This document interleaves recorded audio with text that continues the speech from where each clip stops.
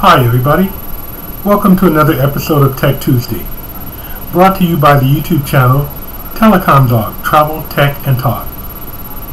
I'm happy to announce a major project.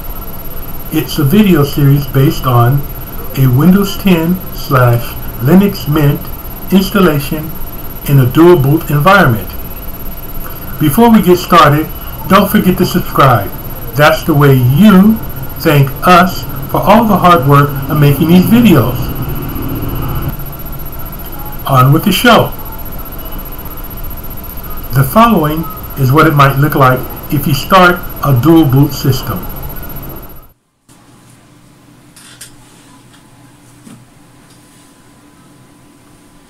There you have it, the BIOS screen followed by a dual boot screen. That's a Linux on top and a Windows 10 on the bottom.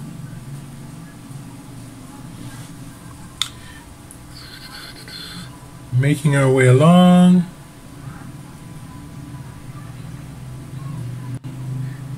And looks like we're at the Windows desktop. We might be locked there, so let's see if we can unlock that.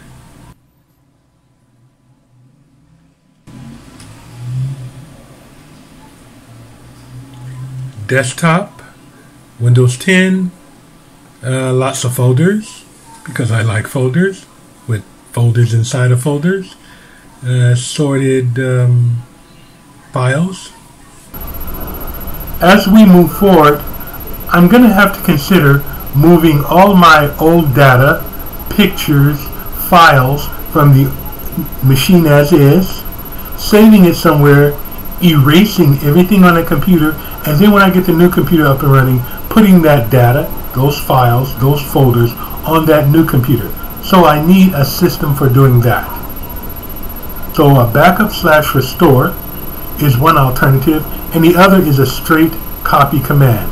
When you do the copy command, you're looking at copying from somewhere and copying to somewhere. What's the difference between a backup/restore system and a copy system? I do have enough files/programs to rebuild my system in the form of a backup/recovery if I need to, and I do have enough files/programs to rebuild my system in a copy from, copy to method if needed. What I'm going to do this time is actually a combination of both of them, a little of the both of best worlds. A little bit about the differences. When you copy, you need to know where the file is that you're going to copy. When you copy, you need to know if that file actually exists. How can you copy a file if you didn't know about the file? You didn't know that file's name. You didn't even know it existed.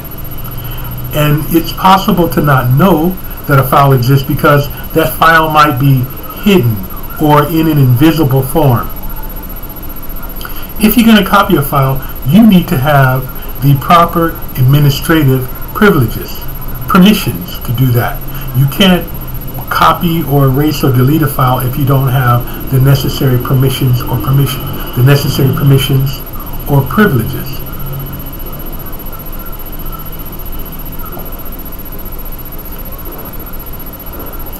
If your copies are error-free and you put those copies on a new computer, you might find that your new computer runs a little bit faster, more efficiently. Now, a backup. What are the benefits of a backup?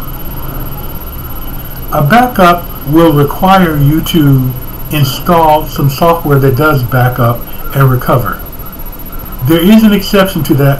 Windows does come with its own backup and recovery system, but you might choose to use another one. So if you're not going to use the backup and recovery system that comes with Windows, you're going to have to acquire one, buy it, get it off, download it offline for free, or download it offline and pay for it, and then install it.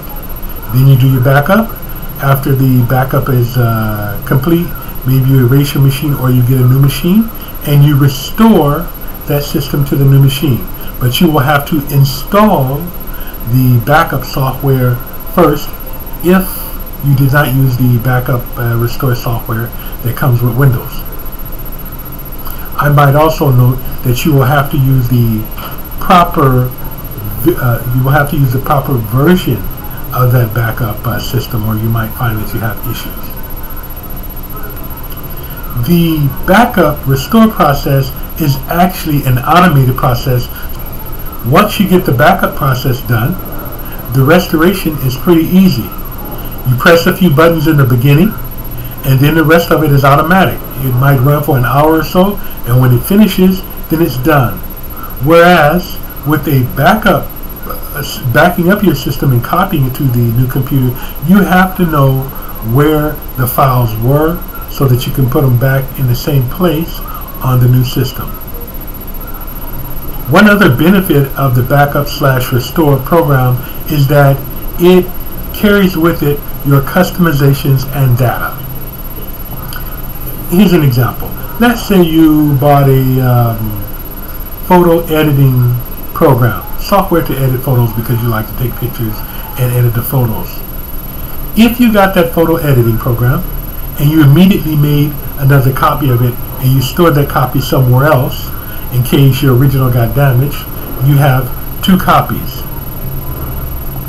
If you install that program on your system, on your computer, and then during the process it asks you things like, what's your name?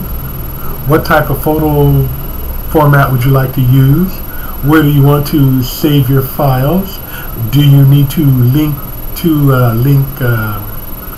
do you need to sign on so that your files can be uploaded into the cloud for safekeeping? And then once you start taking pictures, the pictures that you take will be in the cloud because your program uploaded it, and it will be on the computer as well. Let's say for some reason maybe you got rid of that computer and now you have a new computer and you want to put that photo program back on your new computer. As I mentioned, with the copy program, you would just take your copy out and install that program on the computer. But the problem is, you're now going to have to answer those questions again. What's your name? What type of format do you like to store your pictures in? What directory do you want to use? Are you required to sign online to get your photos to be uploaded into the cloud? So you'll have to do that all over. Not to mention the actual pictures that you took, they're gone. If you've lost that original computer, or if that computer was broken, then you've lost those photos. That's what I consider data. Photos, your documents, the papers that you write, all the other personal stuff that you put in the computer when you set it up. Whereas with a backup restore process, you hit the restore button, answer a couple of questions, 1 hour later it'll say I'm finished, and everything is back on your computer. Everything since your last backup. So that means we answered the questions about your name, what format you want to use, where do you want to store your files, as well as the information where you signed in for online, the actual pictures that you took, your other actual personal documents, the things that you brought to the computer. If you use a backup program, those customizations are guaranteed to be caught and stored. If you do only a copy, you will have to know where those items are and have to physically go there and copy them. Some of them might not be available for you to copy. They may be in a format that requires administrative privileges, or they may be invisible. You will have to know exactly where they are if you're going to use a copy process for this. So that is why the backup/recovery process is often preferred over the backup. I use both of them. I'm sure I've got 4 copies of every file around here somewhere. I've got one on the computer. I've got one on 2 separate hard drives. I got a hard drive with everything on it. Got another hard drive with everything on it. And then I have some things that are uploaded into the cloud. So I've got 4 copies of every file that I have. So if need be, I can use the copy method, or I can use the restore method. After I use the backup, I take that product, which is usually an ISO file, and then I store that on my hard drives and in the clouds as well. So in summary, copying is you start over with the new program, just like the first day you brought it. You install it, and then you have to put all your information in. Backup restore is all of your information is saved, so you can definitely see the benefits. That's another episode of Tech Tuesday. And don't forget, if you like the videos, click on the notification bell. That way you'll be notified as soon as we upload a video. We try and upload several videos a week, and we'd like you to have access to them as soon as they are available. See you in the next video.